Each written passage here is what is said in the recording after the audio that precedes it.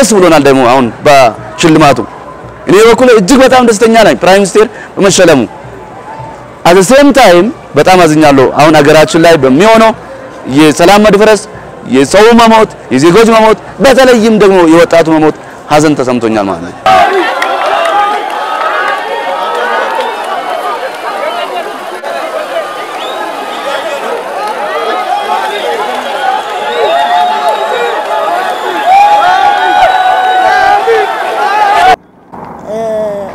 ያለኝ ስሜት ከአቅሜ በላይ ነው ይሄ ማለት ምንድነው ዶክተር አብይ የሰላም ተሸላሚ ናቸው ይሄ ለኢትዮጵያውያን ልዩ ኩራት ነው ይሄ በአለም አደባባይ ላይ ሰፊ ነገር መነጋገር ይሆናለች ኢትዮጵያና እኔ በቃ በጣም የተለየ ስሜት ነው ያለኝ እውነት ኢትዮጵያ ከፍ ብላ የታየችበት የሳቸው ጉብዝና ራሱ ለሀገራችን ትልቅ አራያ የሚሆኑ መቼም ማንረሳቸው ትውልድም የማይረሳቸው ዓለምም ጭምር የማይረሳቸው መሪ ናቸው ዶክተር አብይ እንኳን ከኢትዮጵያ ተፈጠሩ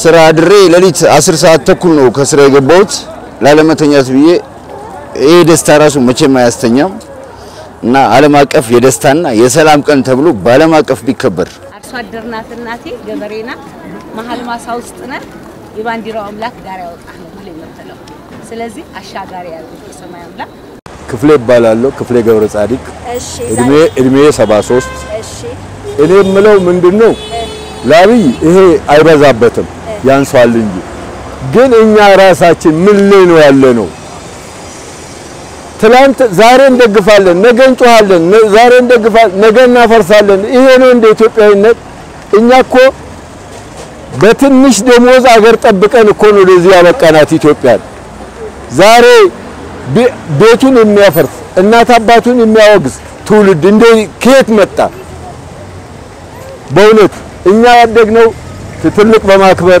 ታላቆቻችንን በማክበር እኛ ዝቅ ብለን ለእናቶች ለአባቶች እቃ ተሸክመው ሲሄዱ ስንት ኪሎ ሜትር በነፃ አድርሰን እግዚአብሔር ይባርክህ የሚለውን የኢትዮጵያ ምርቃት ስንቀበል ነው ያደግነው አሁን ትውልድ ምንድነው ኃላፊነት አለበት ይባላል ወጣት እኮ ነው እቺን ሀገር የሚረከብ እኛ እኮ ጥለን እኮ አጆች ነን በቃ እኛ ጉርጓዳችን የተማሰኑ ግን ለልጆቻችን ምን ያደረጋችሁ ነው እባካችሁ ተመለሱ ከጠላት ጋር አትዋሉ ጠላቶቻችን ናቸው አሁንም እየተጫወቱብን ያሉት ገንዘብ እየበተኑ ምን ያደረጉ ይሄን ሰላማችንን የሚያሳጡት ማን ከማን ጋር ተጣልቶ ያውቃል እከለከለ የሚል ዘር ለቀልድ ነበረ ድሮ ዛሬ ዘር መዳሚያ ሆነ እባካችሁ በኢትዮጵያ አምላክ ይዘናችኋል አባቶቻችሁን ታላቆቻችሁን ምን መክራችሁን ስሙን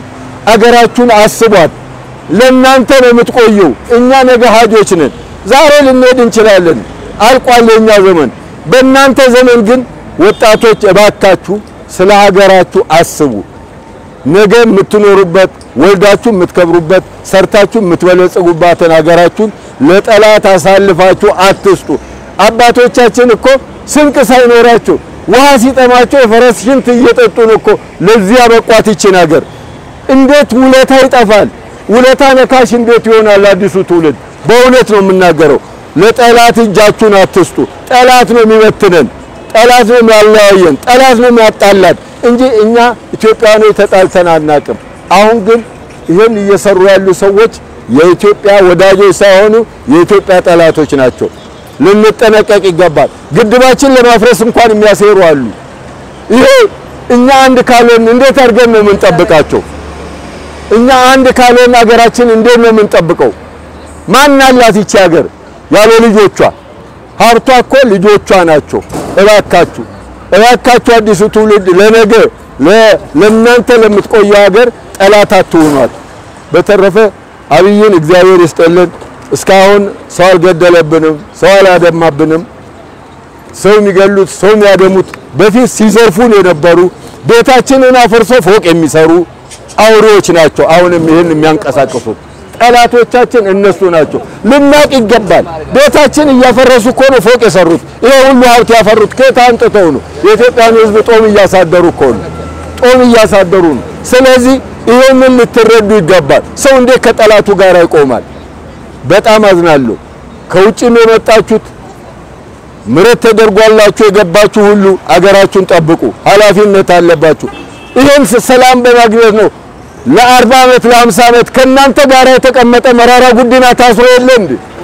ለምን ጉባኤ አብሮ ተቀመጥክ ተብሎ ለወኑ ወገብቶ የለን? ይሄንን እንዴት አናስብም እኛ ኢትዮጵያኖች? ያሳዝናል። አዝናለሁ።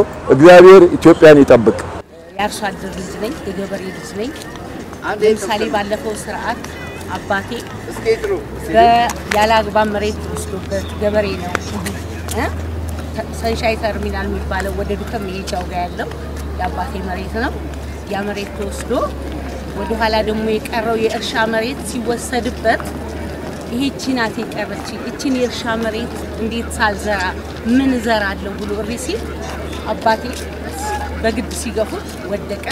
ስንዴ ከተዘራ በኋላ ሲታጨድ በጠቃሚ ባል መሬት አለ። እዛው ከዘራው ገባ።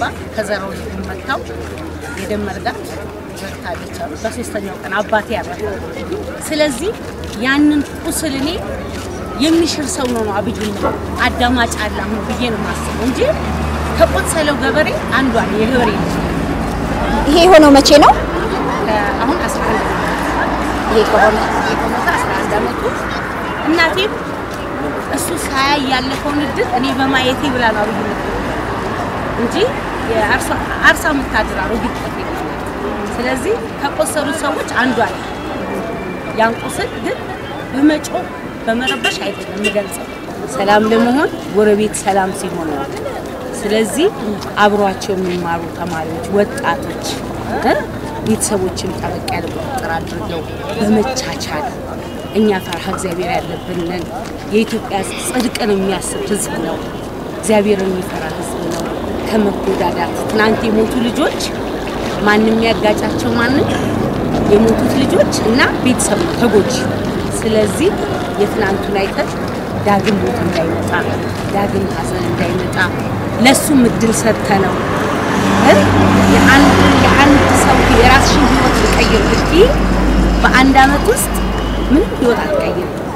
ብዙ ችግር አለ። ስለዚህ እድል ሰጥተነው ታግሰን የተቻለን እኔ ምን ሰራው እኔ በግሌ ምን አደረኩ ትናንት የተከልኩትን ችግኝ እጃ ጠጥቼዋለሁ ወይ አጭር ነገር ትናንት ወጥተን የተከልነው ሄደን አይተነዋል። ስለዚህ እሱም ሰው ነው፣ ስጋ ለበስ ነው። እድል ሰጥተነው ወደ መልካም እንዲያሸጋግረን ከፈቃድ እግዚአብሔር ጋር አብይ ጌታ ይመስጥር። እናቴ 90 አመት ሴት ናት። ሁሌ ትጸልይልሃለች። መሀል ማሳ ውስጥ ነን የባንዲራው አምላክ ጋር ያወጣህ ነው ሁሌ የምትለው። ስለዚህ አሻጋሪ ያለው የሰማይ አምላክ። እኔ ብርሃኑ በቀለ ባለው ወኪል የመጣሁት የኢትዮጵያ ወጣቶች ሰላምና ብልጽግና ተልእኮ ነው። የዚህ የኢትዮጵያ ወጣቶች ሰላምና ብልጽግና ፕሬዝዳንት ነኝ ማለት ነው። ዛሬ እዚህ የመጣንበት ምክንያት አንደኛ ለደስታ ነው፣ ደስታችንን ለመግለጽ ነው። ስጋቶችም አሉ በነገራችን ላይ በተለይም ዩኒቨርሲቲ ላይ አሁን ያለ ችግር ከፍተኛ ነው። ወጣቱ አሁን እየሞተ ይገኛል ዩኒቨርሲቲ ውስጥ። ይህ በጣም ከፍተኛ ችግር ነው። ሆኖም ግን አሁን ጥያቄው ሊሆን የሚገባ አገር ውስጥ ያሉ የሰላም መደፍረሶች አሉ። አሁን ምንድነው መውሰድ ያለብን? ችግሮች አሉ። ችግሮች ቢኖሩም ደግሞ ጅማሬዎቹ ጥሩ ናቸው። እነዚህ ጅማሬዎች እንደቀጠሉ የሆኑ ጥሩ ጅማሬዎቹ አገር ውስጥ ያሉ የሰላም መደፍረሶች ደግሞ ሰላም እንዲጠበቅ ሁላችንም የበኩላችንን ሚና መጫወት አለብን። እንደምናውቀው የህግ በላይነት ኢትዮጵያ ውስጥ አሁን እየተከበረ አይደለም የሚል አስተሳሰቦች አሉና የህግ በላይነት እንዲከበር አሁን ደግሞ ሁለተኛው የጠቅላይ ሚኒስቴራችንን አሳይመንት ነው ስለዚህ አሁን ጠቅላይ ሚኒስቴራችን ማድረግ ያለበት ሰላም እንዳይደፈርስ አንድም ዜጋ እንዳይሞት የህግ በላይነት እንዲከበር የጸጥታ አካሎቹ ማጠናከር አለበት ማለት ነው በነገራችን ላይ ጠቅላይ ሚኒስቴሩ ብቻ አይደለም እቺ ነገር የሚጠብቀው ጠቅላይ ሚኒስቴሩ አዛዥ ናቸው ከስር ያሉት የሰላም አስከባሪ የጸጥታ ኃይሎች በመስመር ገብተው በትራክ ገብተው ህገ መንግስትና ህገ መንግስታዊ ስርዓቱን ለማስከበር ቁርጠኛ ሆኖ መስራት መቻል አለባቸው የጸጥታ አካላቱ መላላት ደግሞ ጠቅላይ ሚኒስቴሩ ላይ ኢፌክት ያመጣልና ጠቅላይ ሚኒስቴሩ ይህንን የሚገመግም አካል ለይቶ አውቆ ስራ የማይሰሩ የህገወጥ ተግባር ሲሰሩ ወንጀሎች ሲሰሩ ጸጥ የሚል የጸጥታ አካል ካለ እነሱ ላይ እርምጃ ወስደው የሀገራችን ሰላም እንደነበረ መጠበቅ መቻል አለበት የዜጎች መብት ዘራይ ቱሊፍ ማንንም ሰው እዚህ ሀገር ላይ የመኖር መብት አለው ወጣትም ይሁን ወጣትም ያልሆነ ማንንም ሰው መኖር አለበት የመኖር መብቱ ሊከበር ይገባል ስለዚህ እዚህ ላይ ሁላችንም ተረባርበን መስራት አለበት ህገ ወጦችን ለምሳሌ የኢትዮጵያ ወጣቶች ሰላምና ብልጽግና የተቋቋመበት ለዚህ ነው ህገ ወጦችን ለሚመለከተው መንግስት አሳልፎ ይሰጣል መንግስት እርምጃ ይወስዳል እርምጃ የማይወስዱ ለዚህ ደግሞ ህገ ወጥ ተባባሪ የሚሆኑ አካላት አንዳንዶቹ ስላሉ እነዛ ላይም ደግሞ መንግስት እርምጃ ወስዶ የወጣቱ በተለይ ዩኒቨርሲቲ ውስጥ አሁን ወጣቱ እየሞተ ስለሆነ ዩኒቨርሲቲ ውስጥ የሚሞቱ ወጣቶች በየቦታ በፖለቲካ አመላከት ምክንያት በብሔሩ ምክንያት ሰው እየሞተ ይገኛል ወጣቱ እየሞተ ይገኛል ይህ አግባብ አይደለም በዚህ አጋጣሚ ደስታ እየተሰማንም ጭምር ነው ደስታ እየተሰማ ሀዘንም እየተሰማን ነው በነገራችን ላይ እኔ አሁን ወጣቱ ሲሞት አዝናለሁ ልንገርሽ እውነቱን ለምን ይሞታል ዜጋ እኮ ነው የፈለገ ፖለቲካ አመላከት ሊኖረው ይችላል የፈለገ ብሔር ሊሆን ይችላል ብሔሩ ፍቆ አይደለም ሰው የሚኖረው ብሔር አለ አይደል እንዴ እንደገና ደግሞ የፖለቲካ አመላከት ይኖራል ወጣቱ ስለዚህ ለምን ይሞታል ሊሞት አይገባም ስለዚህ እዚህ ላይ አዝነና ሁላችንም ወጣቱም አዝነዋል ሀዘናችን ይዘን ግን ደስ ብሎናል ደግሞ አሁን በሽልማቱ እኔ በኩል እጅግ በጣም ደስተኛ ነኝ ፕራይም ሚኒስቴር በመሸለሙ at the same time በጣም አዝኛለሁ አሁን ሀገራችን ላይ በሚሆነው የሰላም መድፈረስ የሰው መሞት የዜጎች መሞት በተለይም ደግሞ የወጣቱ መሞት ሀዘን ተሰምቶኛል ማለት ነው ኢትዮኢንፎ ሚዲያ የተለያዩ ማህበራዊ ፖለቲካዊና ወቅታዊ ጉዳዮችን ያዘጋጀ ወደ እናንተ ያደርሳል ሰብስክራይብ ኮሜንት ሼር በማድረግ ቤተሰቡን እናመሰግናለን